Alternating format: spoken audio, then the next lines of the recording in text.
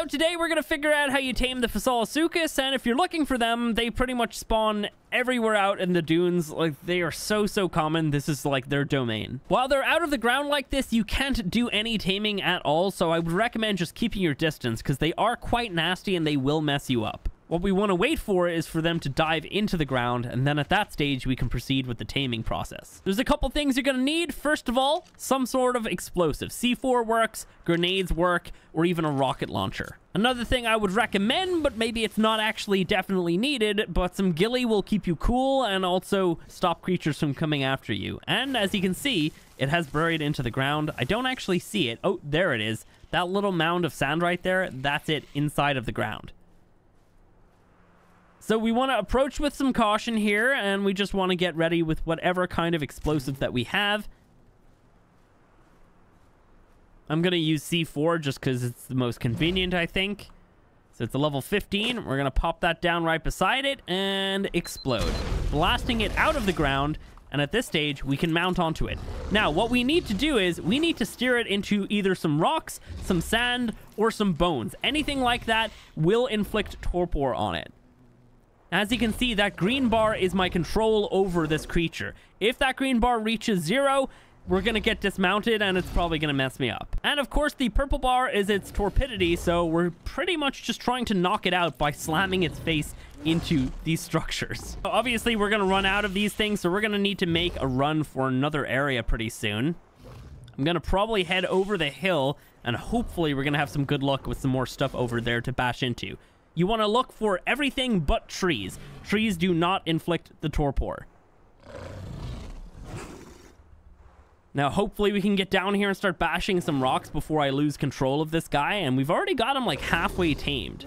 There's another one over there, in fact. Here we go. Let's aim for this rock.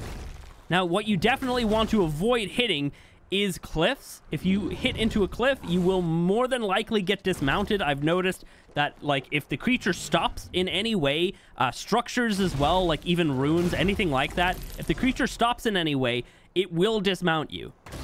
And it's probably because it thinks that it's just stuck or whatever, and it just doesn't like that. But as you can see, we're making some pretty good progress here. Hopefully it can continue. And I have like minimal control here. I'm really not actually steering it a whole lot right now. And oh, that was risky. I didn't actually do that. He's kind of doing his own thing for the most part. We've almost got him out.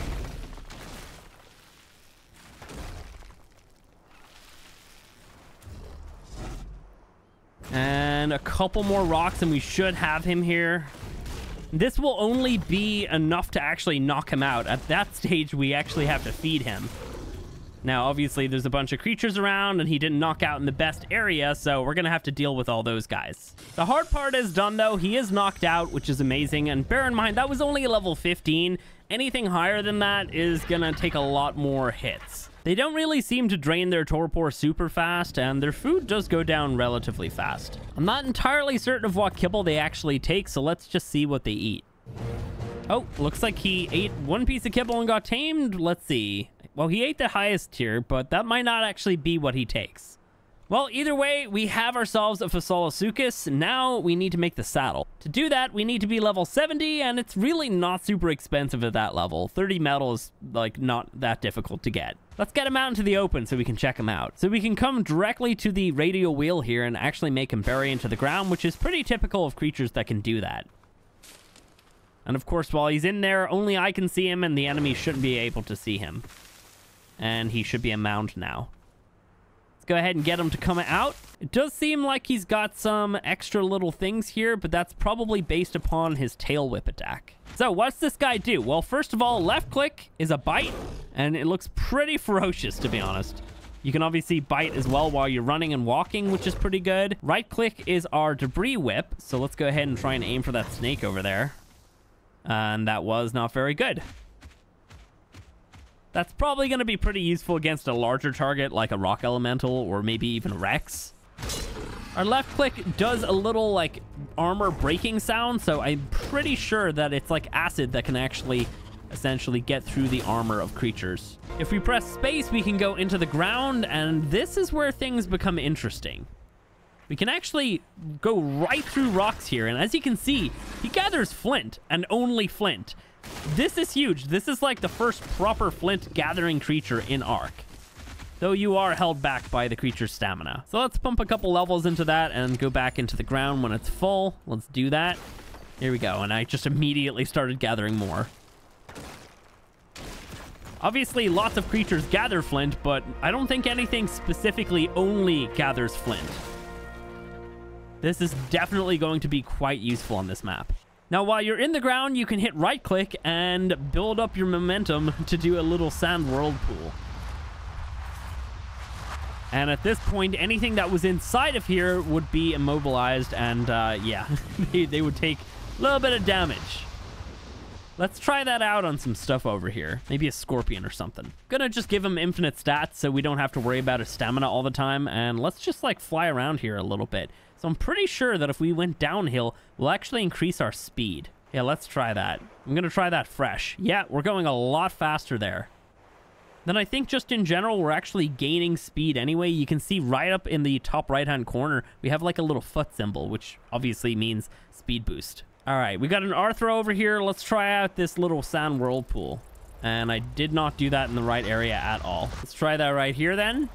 It's kind of hard to actually aim. All right, dung beetle. That's going to be the thing. Here we go. Can I get him? I think I can. Here we go. And as you can see, he's actually going to like go into the sand a little bit. And we can make him submerge by hitting left click. And he's gone directly under. That's crazy.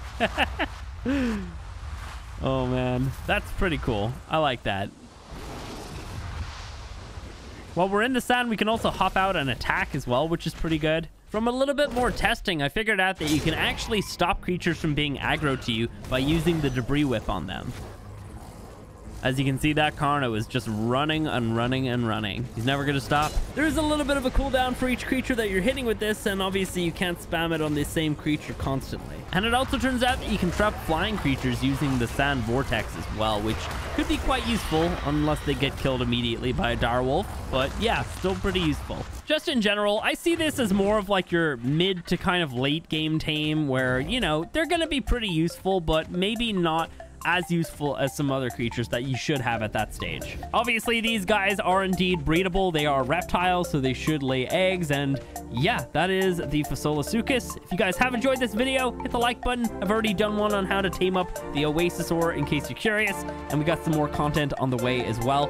And yeah, thanks for watching. Catch you in the next one.